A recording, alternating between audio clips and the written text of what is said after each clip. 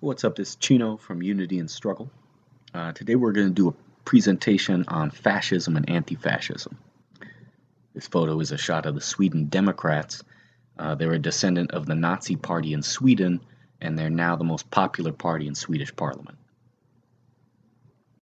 So the term fascism gets thrown around a lot in left circles. For some people, it refers to a super reactionary form of capitalist dictatorship.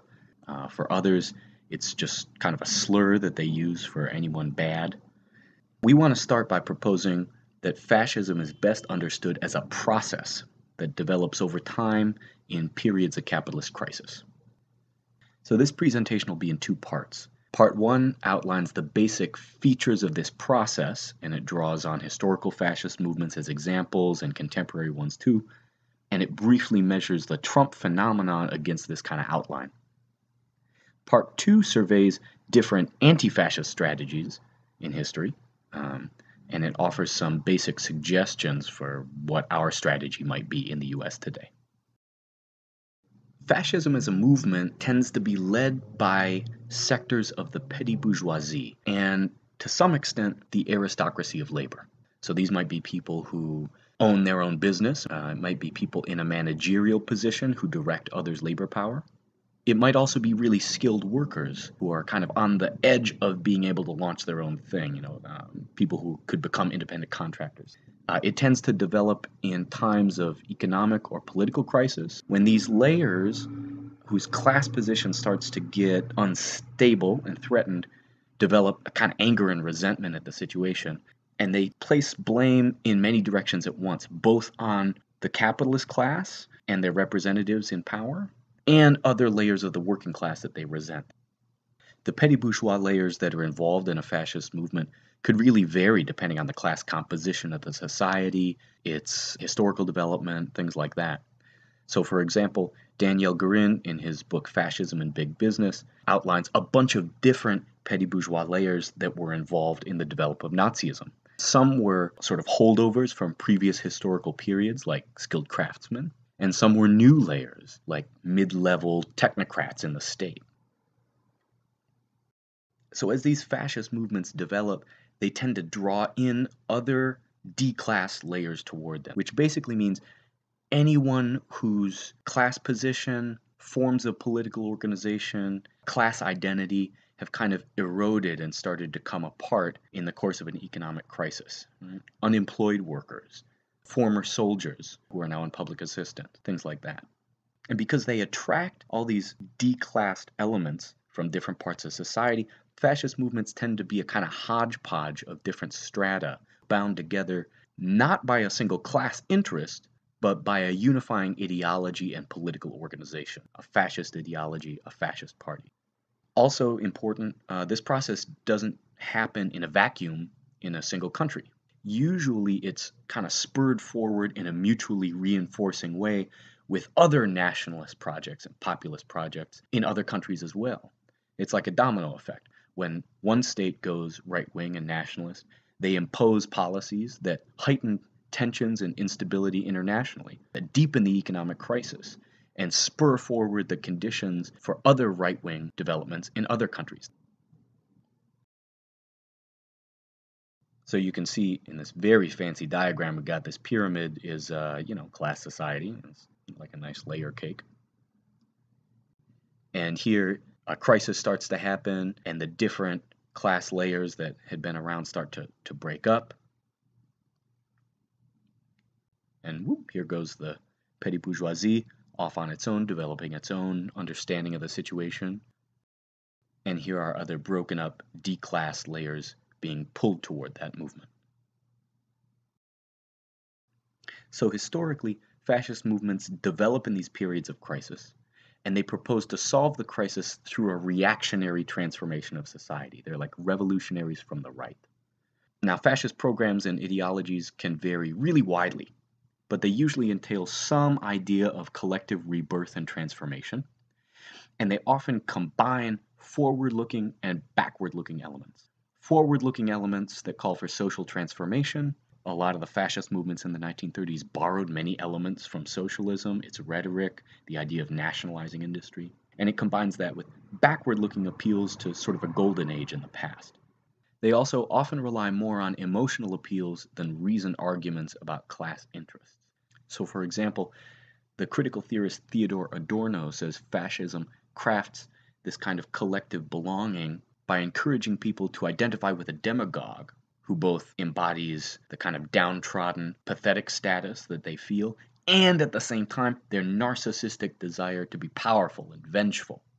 Now, this tells us something because communist movements have historically kind of failed to grapple with the role of emotion in politics. The more Marxism as a tradition came to view itself as a rational science of objective class interests, the less Marxists really bothered to think about how emotion and affect plays into people's political commitments.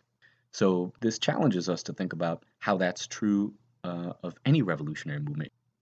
Now also, and this is an important part, fascist programs entail not only smashing on the left, but also getting rid of bourgeois democracy as a whole. This includes not only breaking apart workers' organizations, but also getting rid of parliaments, getting rid of rights that have been shrined in the democratic state.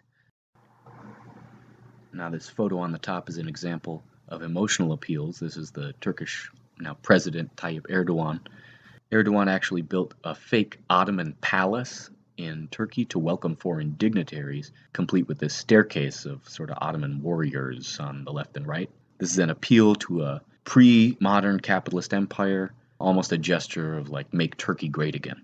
The photo on the bottom is a march in the Maldives. It's a demonstration in favor of ISIS. You note the sign rejecting Western bourgeois democracy. Now, another important characteristic of fascist movements is that they develop autonomously from the capitalist class, and often they start out antagonistic with it. Many historical fascist movements describe themselves as anti-capitalist, though by capitalist they usually mean something different than how leftists understand it.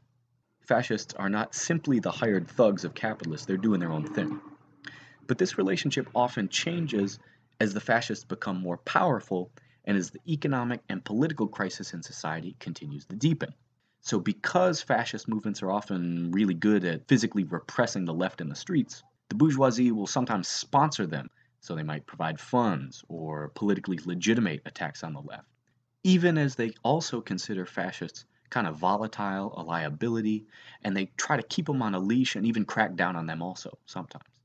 But as the crisis deepens, the capitalist class itself becomes more and more internally divided with disagreements over how to solve the crisis and move forward. So at a certain point, some ruling class sectors will be willing to see the fascists rise to power, thinking, hey, these are the only people that could maybe stabilize this crisis, and also if the left is strong, they're the only force that might prevent proletarian revolution.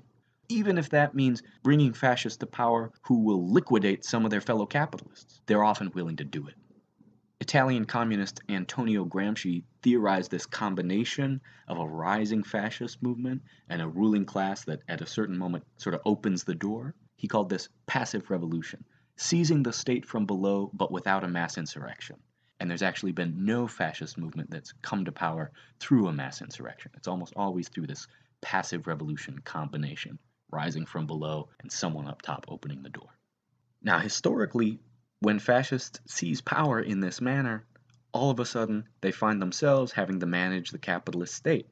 And in the process, they often kill off their own left wings, the ones that embrace the more forward-looking, twisted leftist versions of their ideology. This happened in Germany, for example, in the Night of the Long Knives in 1934. The image here on the top is a Nazi election campaign poster. It reads, "Marxism is the guardian angel of capitalism." So here you see the fascists being hostile, or saying they're hostile, to both the left and capitalism. Now the second image below is Hitler walking next to a German steel industrialist named Fritz Thyssen, the guy on the right. Thyssen eventually broke with most of his other capitalists to make big donations to the National Socialist Party before it took power. So he was kind of an early adopter of fascism amongst the capitalist class. Based on this outline, we can evaluate the Trump campaign. Unity and Struggle views Trump not as a full-on fascist, but as a kind of individual opportunist who's riding on a right populist upsurge. He doesn't have a real systematized ideology of his own, and he lacks other elements of a fascist movement. That said, the class composition of Trump's most committed supporters generally fits the mold of classical fascism. It's people who are on the edge of the aristocracy of labor and the petty bourgeoisie, who now feel politically and economically threatened. These could include small, regional or local businessmen, skilled workers, managers. And elements of Trump's campaign also fit.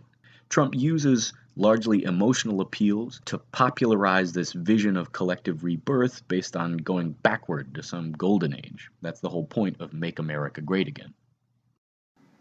But the Trump campaign isn't a fully matured fascist movement yet, since it's still missing some elements of our definition.